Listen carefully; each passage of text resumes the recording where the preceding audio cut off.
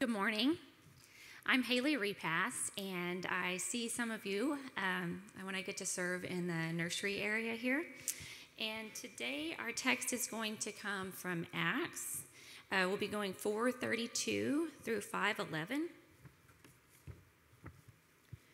All the believers were one in heart and mind.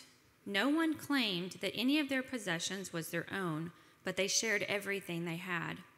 With great power, the apostles continued to testify to the resurrection of the Lord Jesus. And God's grace was so powerfully at work in them that all they had, there was no needy persons among them. And from time to time, those who owned land or houses sold them, brought the money from the sales, and put it all at the apostles' feet. And then it was distributed to anyone who was in need. Joseph, a Levite from Cyprus, whom the apostles called Barnabas, which means son of encouragement, sold a field he owned and brought the money and put it at the apostles' feet. Now a man named Ananias, together with his wife Sapphira, also sold a piece of property. With his wife's full knowledge, he kept back part of the money for himself, but brought the rest and put it at the apostles' feet. Then Peter said, "Ananias, how is it that Satan has so filled your heart that you have kept and lied to the Holy Spirit and kept for yourself some of the money that you received? Didn't it belong to you before it was sold? And after it was sold, wasn't the money at your disposal? What made you think of doing such a thing? You have not lied just to human beings, but to God."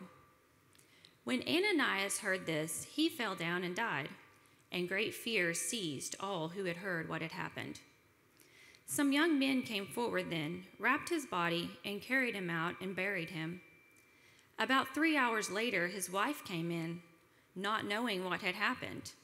Peter asked her, "Tell me, is this the price you and Ananias got for the land?" "Yes," she said, "this is the price." Peter said to her, "How could you conspire to test the Spirit of the Lord? Listen. The feet of the men who buried your husband are at the door, and they will carry you out also." At that moment, she fell down at his feet and died. Then the young men came in, and finding her dead, carried her out and buried her beside her husband. Great fear seized the whole church and all who had heard about these events. This is the word of the Lord. Amen. I'm not sure that's the text that we would want to read if we were just going to pump you up and make you feel good about yourself on a Sunday morning. Good news. A couple of people lied to God and fell down dead, and they had to drag him out and bury him, right? It's a little bit of a heavy text, but it's one that I believe that we need to hear as a church. Up to this point in Acts, we've seen the work of God, the way Jesus Christ has been building his church through the power of the Holy Spirit. And up to this point, it's been nothing but wins, right? The church has begun to grow. The power of the Holy Spirit came. It fell upon them. 3,000 in day one. The church has now grown to about 5,000 men and women. There are powerful miracles being demonstrated. They're praying for courage and not for comfort, and the gospel's going forth.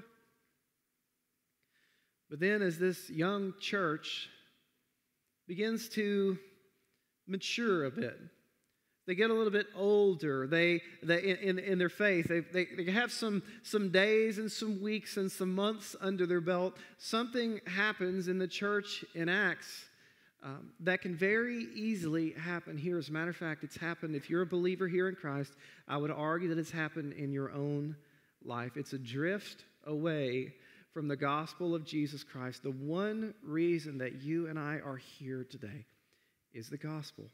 It's because of the work of Jesus Christ for us, which found every single one of us hopeless in our sin and in desperate need of a Savior. Now, sometimes I say words like that, hopeless in our sin, in need of a Savior, and there isn't always a descriptor with it. Like, we kind of think this is just a thing that we say because we're in church, and yet this week I was studying and I was struggling to study because I was burdened by the weight of sin and brokenness and pain and loss and death.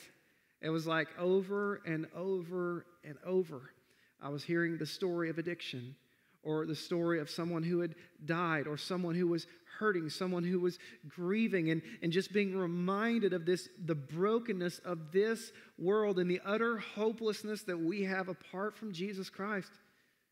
You go across our city, you go across our county, and you see people who are hurting.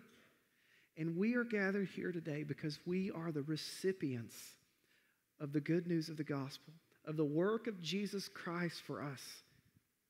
I would argue, for the most part, we're in a good place here.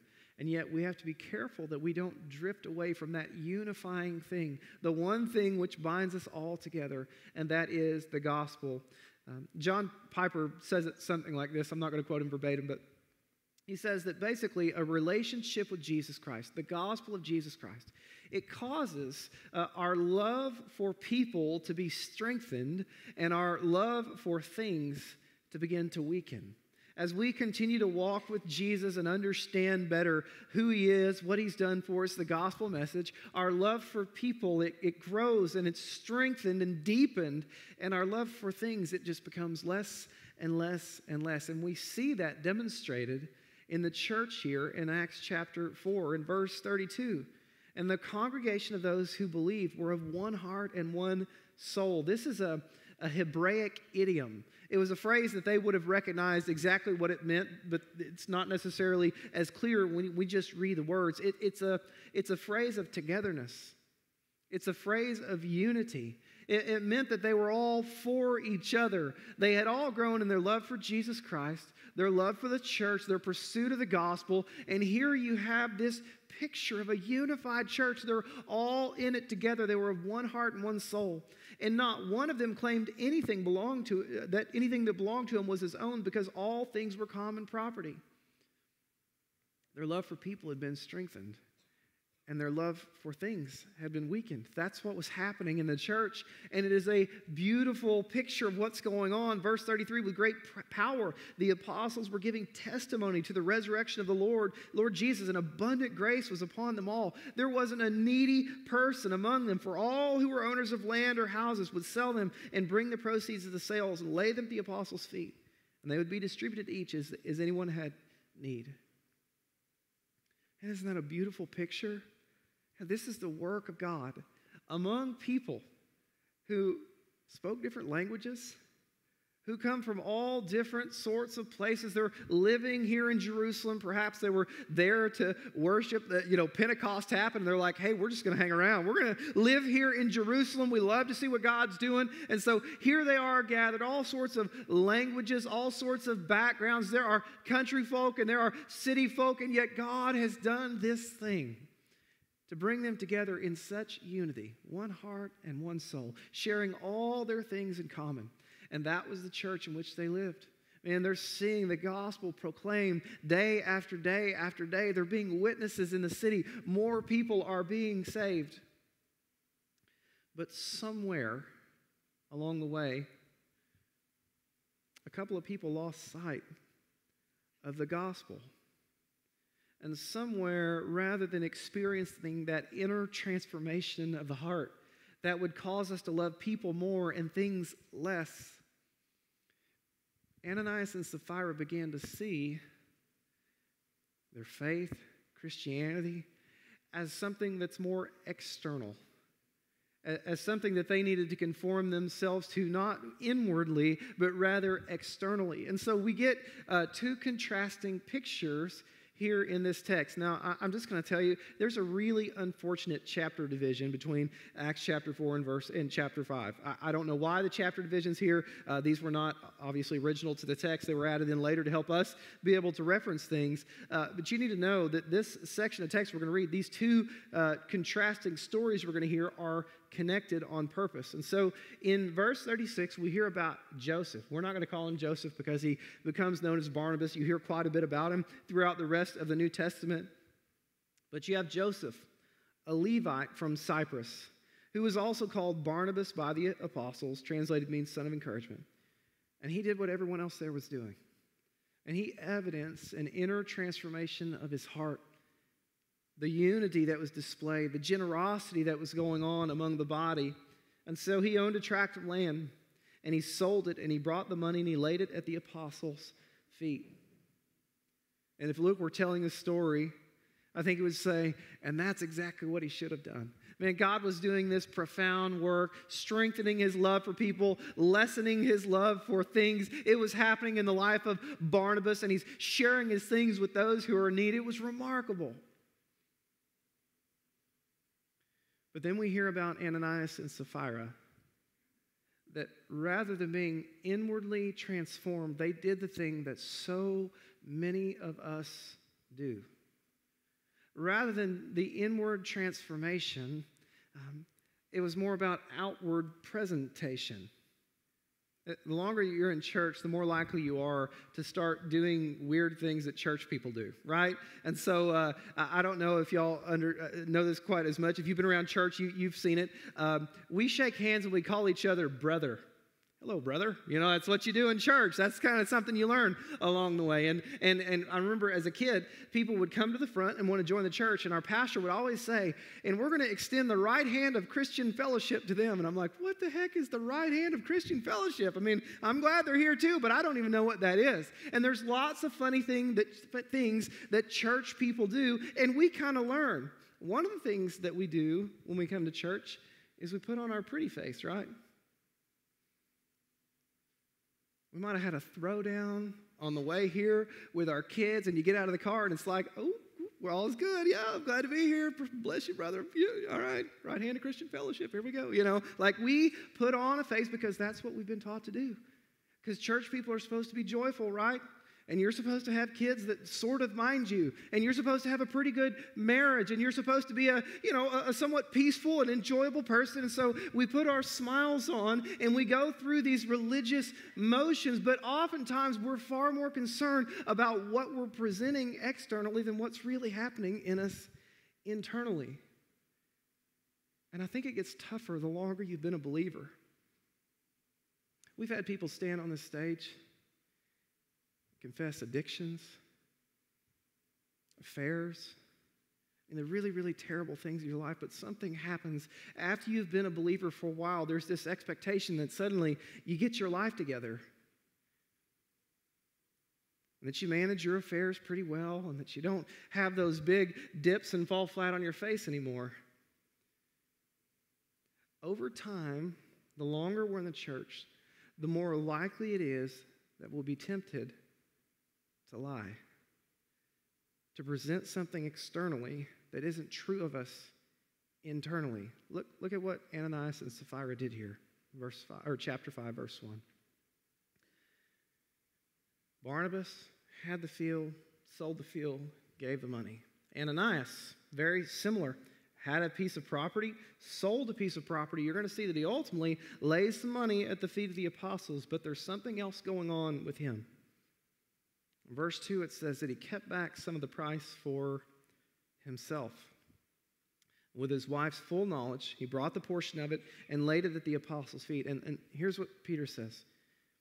Ananias, why has Satan filled your heart to lie to the Holy Spirit and to keep back some of the price of the land? And it kind of asks him some questions like, Ananias, like, what is going on in your heart that you decided to do these things? In verse 4, he said, while it remained unsold,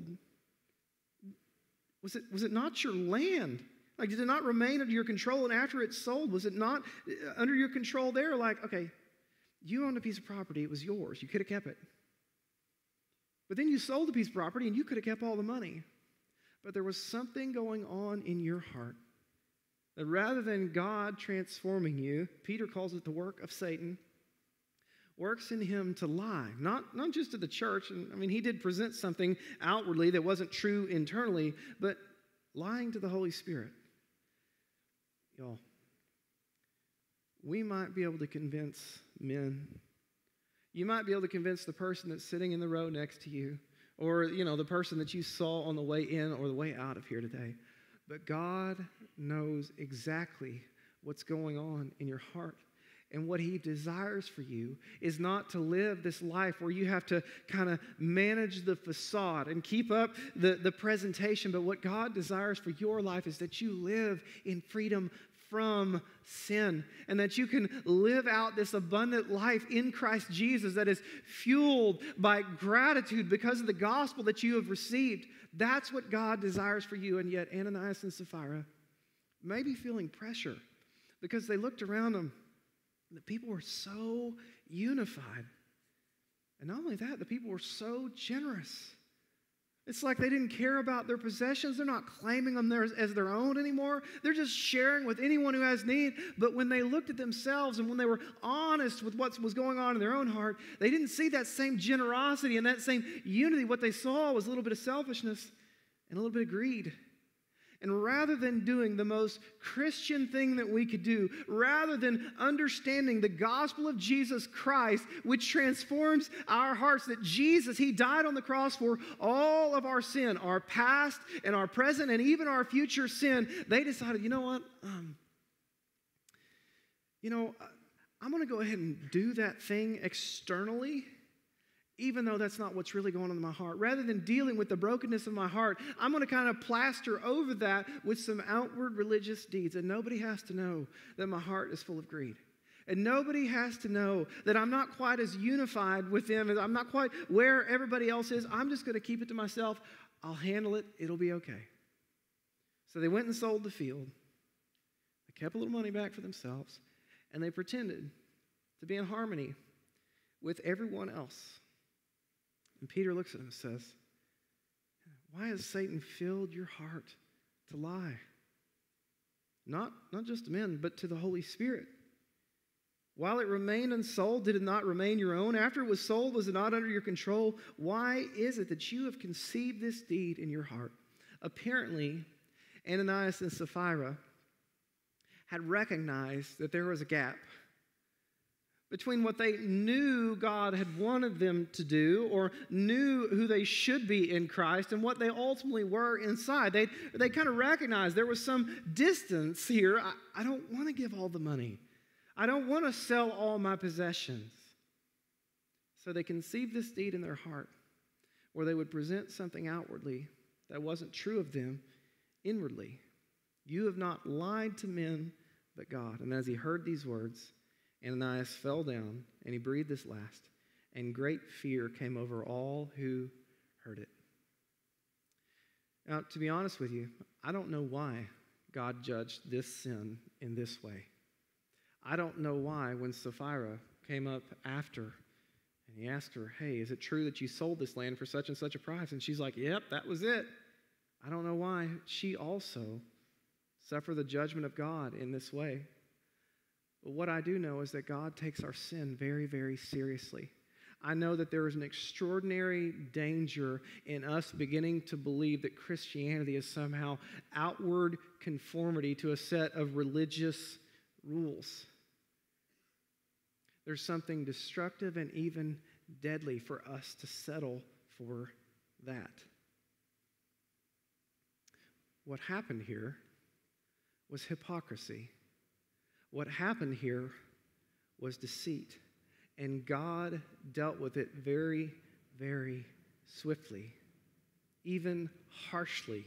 You read the commentators, and there's all sorts of explanations for why God would have done this, and how was Peter so harsh, and why didn't they have an opportunity to repent? Well, why didn't God give more opportunity? And the truth of it is we simply don't know. But what we can know from the text is that God took their sin very seriously, and the same is true for us. Satan had tried to destroy this brand new church from without.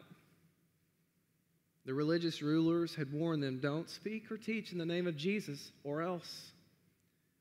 And the people, they prayed that they would continue to have confidence to boldly proclaim the gospel. So since destroying the church from the outside didn't work, Satan begins to work to destroy the church not from the outside, but from within. Let's destroy the church through deception. Isn't that who Satan is? Isn't he the father of lies? Isn't that what he did in the very beginning? Deceive Adam and Eve. And here in the church, Satan fills the heart of Ananias to lie, not just to the people, but even to God himself. So today I want to talk to you,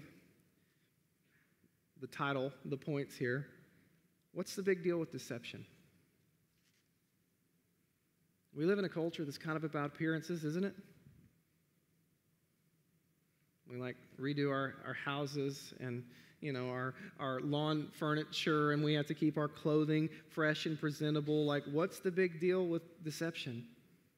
Why do people have to know if things are going on? So I want to give you 3 pieces here. Number 1, deception delayed their repentance of Ananias and Sapphira, and it resulted in their destruction. I spent much of my life, if you know much of my story and my childhood, there were some things that happened that left me dealing with a profound amount of shame. And one of the things that I desperately wanted to believe about myself was that I was good. I felt bad, and so I wanted to believe that I was good. And so about my freshman year of high school, God began to work in my heart in some really powerful ways. I remember thinking oh my goodness, I'm not the same person that I used to be, and I know that it wasn't me. And my heart began to be transformed, and people started to say better things about me. I wasn't the kid that constantly got in trouble anymore, and so that felt really good to me. And somewhere along the way, I began to believe in the mirage of my own goodness. I started to think, I'm a pretty good guy. I don't go get drunk like all my friends do. I must be a good guy. I haven't started smoking cigarettes or doing drugs or, all the things that, other people were doing outwardly. And I started to think, I must be a pretty good person. And the more and more I believed in that illusion of my own goodness, the less and less I could see the grace of God. The more I turned into this self-righteous person who would look down on other people just because they didn't maintain certain things in the same way that I did. And yet, my heart was full of sin. I could portray things outwardly that were not true of me inwardly. I knew how to pray for people. I knew how to do the ministry thing pretty well. I knew how to quote the verses. I knew all the cultural standards that I needed to maintain so that people would think I was a pretty good person, and yet my heart was being crushed by my sin and by my hypocrisy. And you know what that did? Believing in my own goodness, convincing not just people outwardly, but even myself for a time, that I was somehow better than what I really was. And it cost me years of knowing the grace of Jesus Christ in my life and experiencing the power of God, of the gospel to transform my heart and set me free from the very things that I was seeking so hard to avoid. For me, sexual sin was so painful. I never wanted to get into that. I wanted to avoid that at all costs, and I had all of these ways that I was going to avoid it. And so there were filters on computers, and I wasn't going to have cable at home, and all the things that I could do to avoid sexual sin so that somehow I could feel good about myself, because that made me feel ashamed. And so let's stay away from it. And yet, my heart was never free. I was working so hard to be good, and that weight, that pressure, it was crushing me. And then one day, I did the thing I swore I would never do.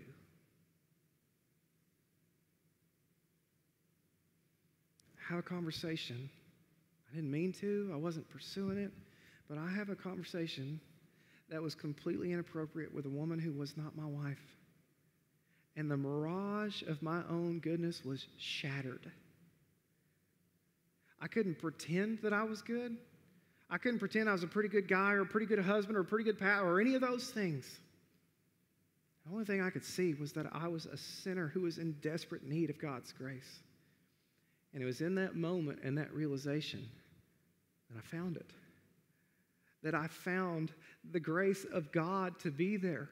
And that as I began to confess that sin before God, He was faithful and just, and He forgave me. And I began to experience not a heart that was trying so hard to be good and fighting so hard against sin that had to manage these outward representations of my life, but instead I've experienced a heart that has been set free from sin. And I want you to know that that can be true of your life. that God wants to set you free, that we can be people who, because of Jesus Christ and because of the gospel, we love people more and we love things less, and we are genuinely transformed rather than living the normal American life of outward hypocrisy. You know what the number one complaint we hear from people outside the church is? Oh, they're just a bunch of hypocrites. Because as soon as they get close enough to our lives to see the real us, they realize there is a big dissonance between what we say, what we present externally, and what's truly going on with us internally. What's the big deal with deception? It delayed their repentance and it resulted in destruction. You know what Ananias and Sapphira should have done? They should have gone to that church of people who were one heart and one soul, who all understood the gospel of Jesus Christ that found us all hopelessly in our sin, and that Jesus saw all of that and went to the cross for us to take away all of our sin and to credit to us his righteousness. Now, here's the thing. If y'all heard the theological principle, it's the already but not yet, right? That means that we have already been made righteous by Jesus Christ, by his work on the cross. He died for all of our sin. When God looks at us, we are made fully righteous. And yet, we still live in bodies that are prone to sin. And so we're already righteous, but we're not quite there yet. We are growing as disciples of Jesus Christ. And sometimes we slip up and we fail and we fall into sin. And so Ananias and Sapphira, knowing that we're a work in progress, that God isn't finished with us, that he's continuing to grow us and to transform us, should have come before the church and say, hey, y'all, I see something that's deadly and destructive in my life. I see that my heart is full of greed. I see that my heart is full of pride. Would you pray with me? This is James chapter 5:16. Like we talk about this over and over and over, where James says to these young believers, hey, if you find yourself in sin, like gather some people around you, confess your sins one to another, and pray for each other that you might be healed. Don't try to maintain the facade. And go ahead and just tear it down. Let people see the real you. God does anyway. You're not lying just a minute. You're lying to God, and he knows. They should have come recognizing this dissonance in their lives between what they wanted to present outwardly and what was true inwardly, and confess their sins. And had people pray for them, that their hearts might be transformed, that they too could be of one heart and one soul, and giving generously to other people, that their grip on things would have been loosened. But instead, they responded in pride. No. We can handle this.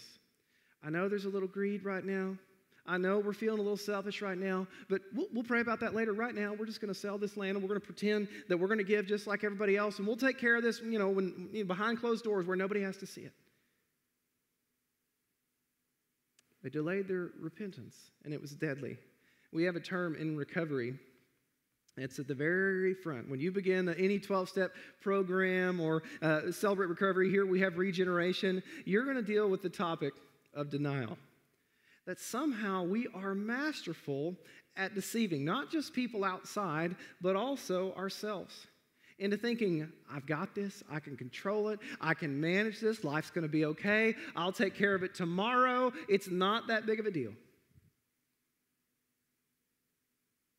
It's hypocrisy. It's deception. And it's deadly. And people for 10 years or 15 years or 30 years will walk in addiction, denying that they have a problem, pretending like everything's okay, trying to convince themselves and others, when in reality what they need is repentance. And they need people to walk with them. They need God to powerfully work to transform their hearts. It's true of them, and it's true of us. What's the big deal with deception? It delayed their repentance, and it resulted in destruction. When I was a kid, I had an aunt and uncle. They sang in a gospel quartet, and they had an old cassette tape, old school stuff. And I was a youth pastor when I was 19 years old, and I'd drive around in the church van, and I'd put that cassette tape in, and there was this song that would play that I thought, oh my goodness, that's so true. And the older I've gotten, the more true it's become. They sang a song that said, sin will take you farther than you want to go, slowly but wholly taking control. It will leave you longer than you want to stay, and it will cost you far more than you want to pay. Today, if you're here and you think about your heart and your life, and there's a dissonance, you know that you ought to be generous. You know that you ought to be loving people. You know that you ought to be in the Word. You know what Christ would desire out of your heart. But as you look into your life, you look at how you're actually living, you're like, oh, there's a gap there. Listen, pay attention to that. Don't hide it. Don't try to, paper over it, but instead do business with God. It begins with repentance. Tonight, as you gather with your community group, it's like, hey, y'all, and I got something going on in my life. I need you to pray with me about it. I need to confess this to you because I've got to deal with this. Our enemy is out to steal, kill, and to destroy. He wants you to keep it a secret. He wants you to try to battle it on your own. He wants you to keep up the false pretenses while inside destruction is happening. Jesus said, I've come that they might have life and have it to the fullest. Don't settle for some cheaper version of life where you've got to carry the weight and you're being crushed by trying to be a Christian. And Jesus wants to set your heart free. What's the big deal with deception? Number one, it delayed their repentance and it resulted in their destruction. Number two, deception destroys relationships and it creates division. You ever been betrayed? Have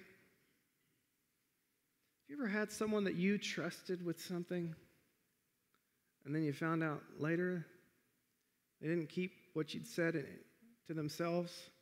Or maybe they used what you said against you? Like, we know how devastating that can be. Relationships are built on trust, right? And if you break that, it's really, really hard to rebuild it. Like, it's so painful, and then you begin to have, any interaction with them, and you're questioning, like, are they being honest with me? Okay, they betrayed me here, or have they been honest with me in the other ways? And then you begin to be skeptical of other people, right? Deception, it destroys relationships, and it creates division. One of the ways that this happens even when people don't find out. When we present something outwardly that isn't true of us inwardly, slowly but surely we begin to isolate ourselves from each other. When we pretend and we put on a false front, we can't let people get too close to us, right? Because then they might see the truth. It's easy to fake it from afar.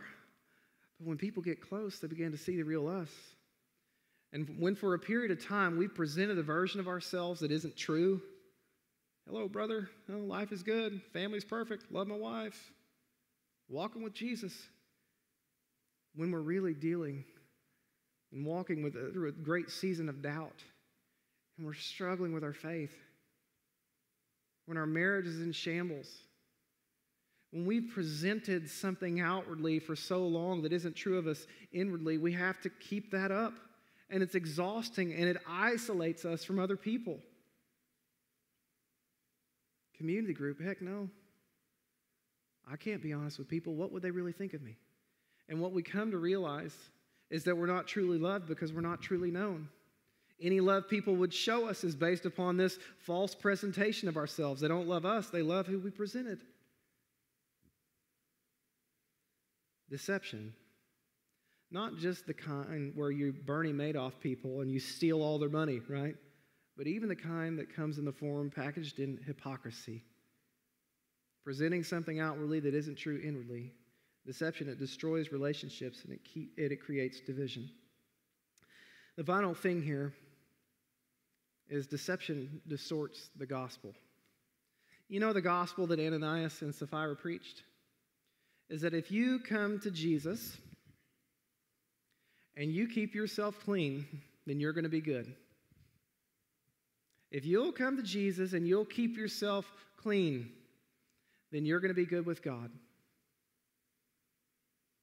But that's not the gospel at all, is it? The gospel of Jesus Christ is that we were dead in our trespasses and sins, that we are weak and we are helpless. We are slaves to sin. But God found us dead there, and He made us alive together with Him. On the cross, Jesus Christ bore our sin, and it was costly.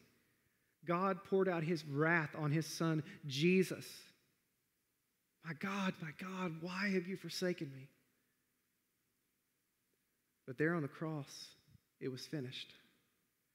all of our sin, our past and our present and our future, it was atoned for on the cross by Jesus Christ. And the gospel begins to transform us, and it begins to set our hearts free, where we don't have to pretend before any men because men aren't our audience. We don't have to make ourselves acceptable and pleasing somehow to other people because they aren't our audience. We know that we have been chosen and that we are accepted by God, and so we don't have to perform for men. And we can be honest about our struggles and our weakness. And we can say, hey, I'm dealing with greed right now. Would you guys pray with me? Because I want true and abundant life. I don't want a cheap imitation. And I don't want to walk like having to live this deceitful life pretending things are great when in reality I'm suffering. The gospel sets us free from pretense. You're already accepted. God has already approved of you. He chose you. He's lavished His love on you. You don't have to perform before men. And it sets us free to pursue true and abundant life in Him. The gospel of Jesus Christ leads us to repentance. We're quick to run there because we want to be set free. It brings about new life. It frees us from guilt and shame. The gospel heals our broken relationships, forgiving one another just as Jesus has forgiven us. And it unifies us together around the one thing that is true of all of us. We were hopelessly lost in sin, but we have been miraculously and supernaturally saved by the grace of Jesus Christ. So today I want to ask you the question. Does your external presentation match what's really going on in your heart and your life? Have you been honest about your sin? Maybe there's small areas now, but you know there's greed, there's selfishness, there's lust. And they might feel small now, but sin always grows, right? Have you confessed that sin to anybody? Have you been honest? Maybe this question would bring it more clear. When was the last time that you confessed your sin to somebody who wasn't yourself?